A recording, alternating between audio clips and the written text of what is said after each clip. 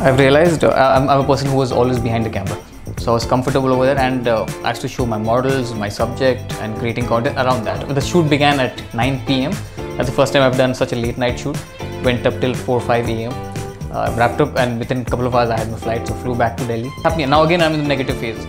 So again it's a stress. Okay, what kind of content should I put? Should I put really good content and then waste it, or should I put really average content and just let this phase pass by? Everyone give me a good confidence boost. Okay, fine. I can be in front of the camera and not always behind the camera, and do a good job as well.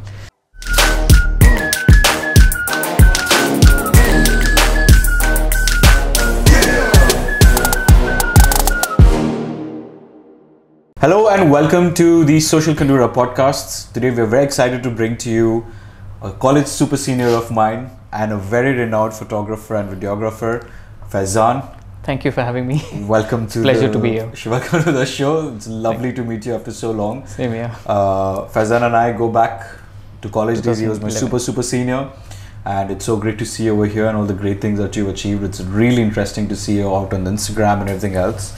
Very happy to see everything is going on.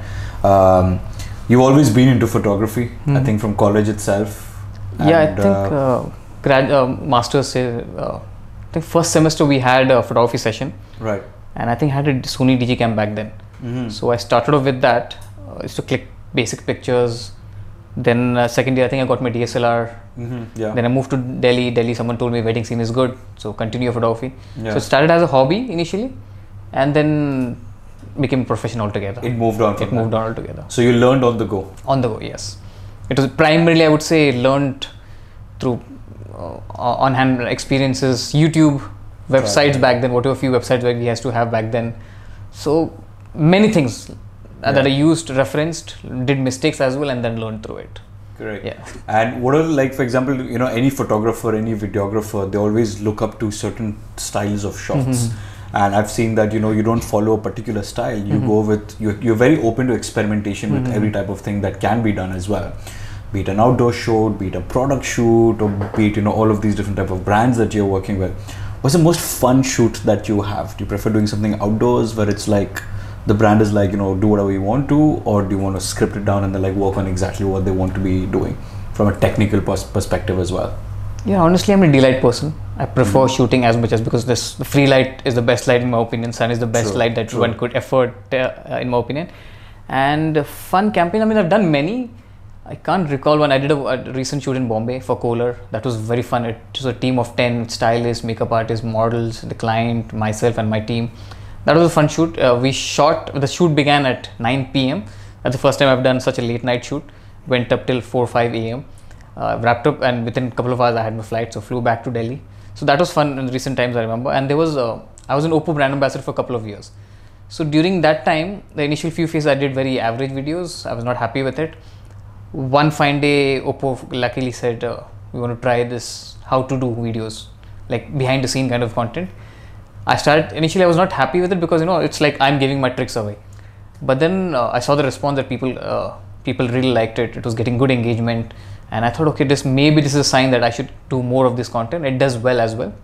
And people look forward to this. So from there onwards, the more videos I made of how-tos or behind the scenes, they did really well. My engagement picked up, my followers picked up, more brands started approaching me.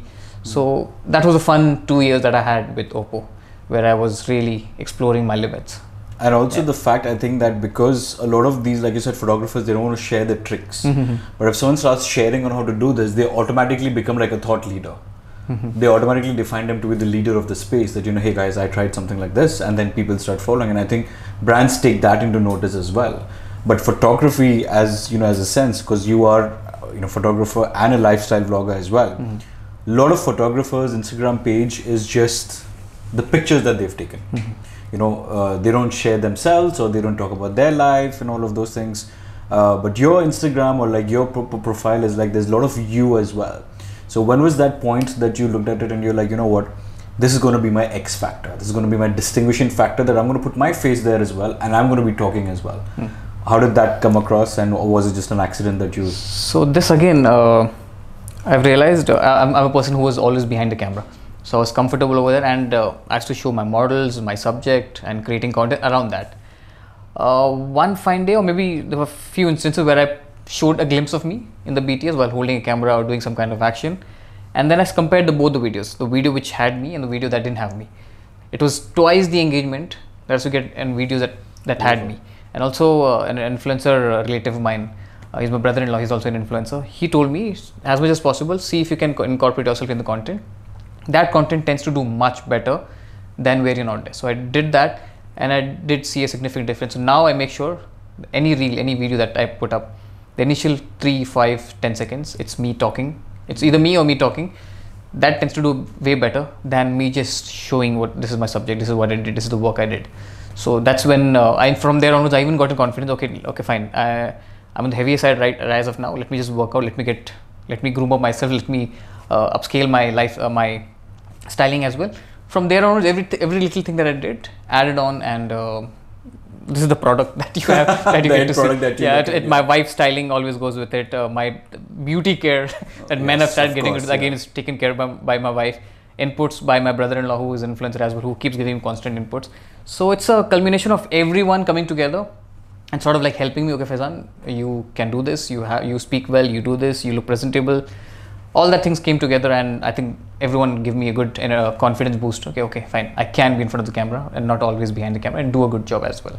Yeah, it does. The issue does happen when I trust someone else to do the content. So that's what my too much of back and forth. Too much of back and forth. Okay, no, you don't get it right. In fact, I show them a reference. Sometimes nowadays I make sure I carry a reference. Okay, this is what you need to do.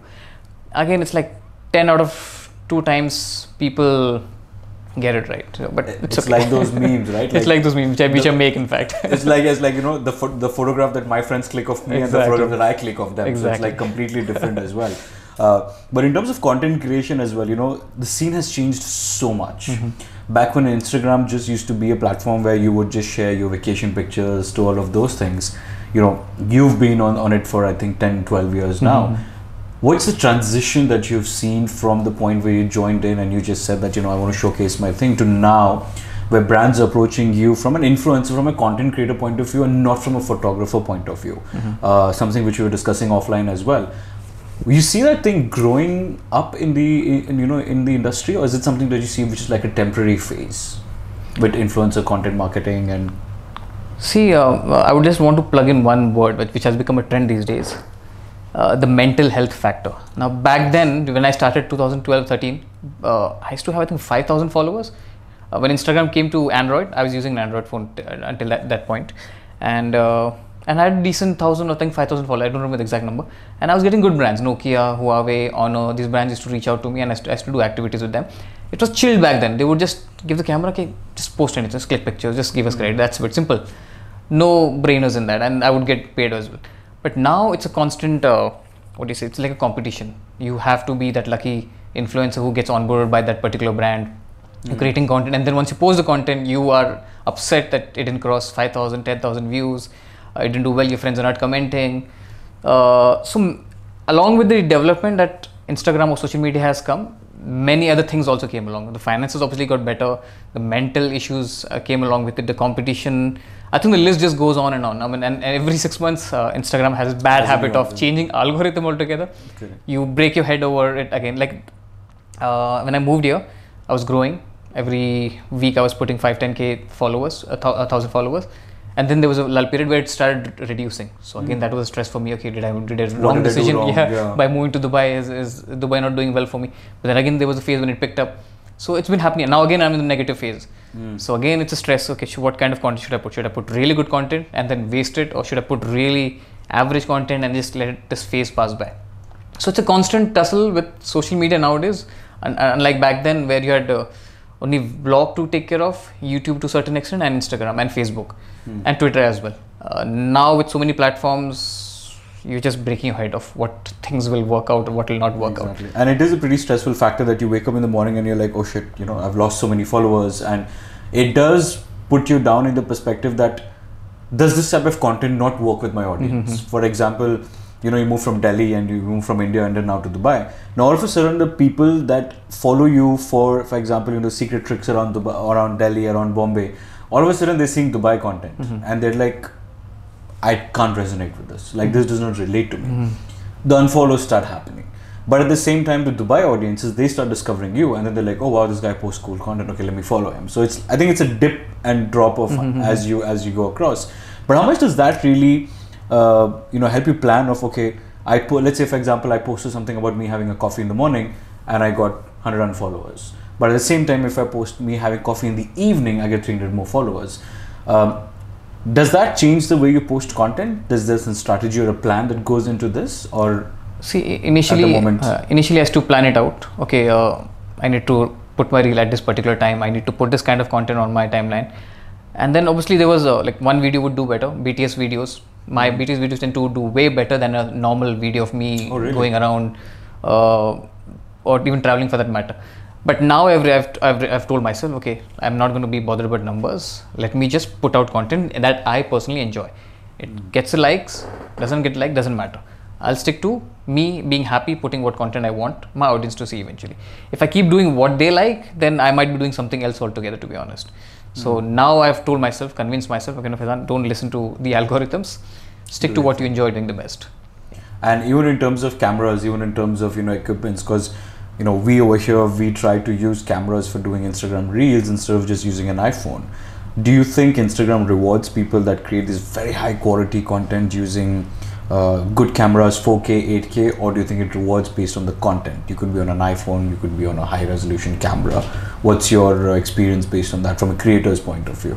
Again, I think I have a mixed take on this. I've seen average content shot on a very basic 1000 dirham phone doing really good. At the same time, someone shooting on an iPhone or even camera for that matter not doing that good as well. So I think it's again the Instagram algorithm. It's a mix of everything. Your content, if your quality is average but the content is really good, funny or really valuable, it does well. Sometimes you put in the best of production, best of lights, best of camera, and then your content is average, it doesn't do well. So you need to evaluate what works out, keep posting, keep trying out, because Instagram again keeps changing the algorithms. So at the same time, you also keep experimenting. Okay, this is not working out for me, this works, and so on. The music is very important, the X factor, the hold for the video that a person has in the initial bit, the quality. Again, camera equipment, I don't think it's much of a difference, because I still know many people who use a basic phone. Some people who use an iPhone, some use DSLR cameras, some even use red cameras. So it's mix of everything. It's just not equipment, it's about everything. Your content has to be brilliant, the production has to be brilliant, camera could be anything, but again, make sure you're using the best equipment. So I think 7-8 categories: hashtags, location tags, trending audios, all this combined together, and the message and the information. That I think the three categories that I had read does well. Education, comedy, funny, humor. Yeah. I forgot the third one. I think how-tos or DIY or something. DIYs, yeah, this was one. Comedy content was one, and there was a third content as well, which, so if you put around these three things, it tends to do way better than just putting out a generic video. And what is the biggest barrier that you see for new content creators that are, let's say, moving from India? Very recently I was seeing some very big car vlogger had also moved here, and he bought a new car and he was talking about his experience and everything. What is the biggest bottleneck that you see with content creators that are now moving to Dubai and want to establish themselves over here? What's one of the biggest block that they see that they need to sort of overcome? I think, to be honest, there's no hurdle as such, but maybe the population. Like if you make a video in India, it reaches out to all the 1.3 billion population that India has. Exactly. Whereas here, I think it's what, 1/3 of that, 1/4 of that? 11 million. Yeah, 11 million, yeah. So in terms of reach, yes, you do see a drop. But otherwise, if you keep doing whatever content you are putting up, you will still get the likes. And if you've moved here as such, focus to doing what you're doing. And I think, again, the algorithm, how the Instagram algorithm works, after a point, it will start showcasing your videos to the local audience as well. The local content will show up more on your timeline. You'll see what's trending in this particular location. So that will help. The one thing that I've realized has been problematic for me. Back in Delhi, I used to see the trending audios. So I know, okay, these are 10, 15, 20 trending audios. It's working for me. Let me use it. But initial 3 months I had it in Dubai. But ever since then, I've not been having it. So I keep reaching out to my assistant back in India. I tell him, listen, what are the trending audios? Share it with me. What's trending? Share it with me. I'll make content accordingly. So that's one thing that I've been feeling is happening. I don't know if Instagram is not active in Dubai altogether, or there's maybe some glitch, or they forgot to give me that particular feature, because I think I've seen my Android phone, I have Android phone as well backup. that on that Instagram looks different. The hashtag, the kind of videos. Yes. Sometimes it shows the trending audios, but on my phone that I'm using right now, the iPhone, it doesn't show for some reason. So I'm not sure whether it's a glitch or maybe it's area specific problem of not showing the trending audios. Interesting. And there are a lot of people, closing questions just before we go. A lot of people have been watching your journey from 5 years, 6 years, and whatever. And a lot of photographers now look up to you. They want to be like you. They want to shoot like you. A lot of photographers might be able to shoot similar to what you're shooting, but they are following your footsteps. Okay, Faizan did this, I'm going to do that. I'm sure you know of these people and you know this as well. What's your word of advice to these people? How do they proceed in life? How do they go ahead? Any words of wisdom? Any words of inspiration for these guys? Anything that you would like to add to them? I think I keep telling this to literally everyone. Just enjoy the process. Don't be bothered if you have copied someone. If I put up a reel, people tend to try to replicate that. In the process, they do fail a couple of times. Even when I see some content on Instagram, I think, oh, this is an amazing content, let me try it out. It has happened so many times where I tried to replicate it, I failed once, twice, third time, and I nailed it. So I keep telling them, just in this process, at least you learned how to do one video that you saw. Then as you grow forward, your creative process also takes over. After a point, you become someone who creates a very original content. And obviously get better at photography, for that matter, be it on your smartphone or your DSLR or content creation as such overall. So keep trying out everything. If you're copying, it's okay initially, but do give credit. I make it a point to say, okay, I got inspired by this particular person, or I got this idea from so and so place. So I keep doing that. At the same time, you try out, even photography, for that matter, it started that way. Someone liked a portrait of someone, they tried replicating it, they got the right picture. Maybe initially they didn't get it right, and then they got better. So try it out, just enjoy the process. Don't be, bogged down by the algorithm changing, how many likes you're getting, how many views, comments you're getting. Just enjoy the process, create content, and I'm sure the numbers will follow. And what's your last take on trolls as well? I think that's a problem that all content creators suffer. There are always keyboard warriors. How do you handle trolls? How do you not let it affect you? Because that's something that any big content creator has to face it, and it's unfortunate of life. But how do you get over it? What are your tips or tricks to your own self? How do you manage those? Okay, I'm very selective when it comes to trolls. But it's sometimes when I'm very irritated and I want to get back to them, I do that. I reply to them if they've commented on my video, then I do reply to them. Sometimes I feel, okay, no, it doesn't matter. It doesn't matter what he or she says. Just ignore it sometimes. Also, fortunately, since Instagram has this others folder, I do once in a while check it, but I know some of it will be negative, some of it will be positive. So I just run through it, and I think have a very goldfish memory. So within 5 seconds of reading or 10 seconds of reading, I forget things. So that works out in my favor. That's a very good thing to have. So I don't carry forward all the stress that people share on my feed. I just move on. Beautiful. Thank you so much for spending so much time with us. It was an absolute pleasure to re-know you in the past 10 years where I think this has happened. All the very best in Dubai, and definitely we'll keep seeing you more for definitely we should catch up as well beyond this podcast. Definitely. we should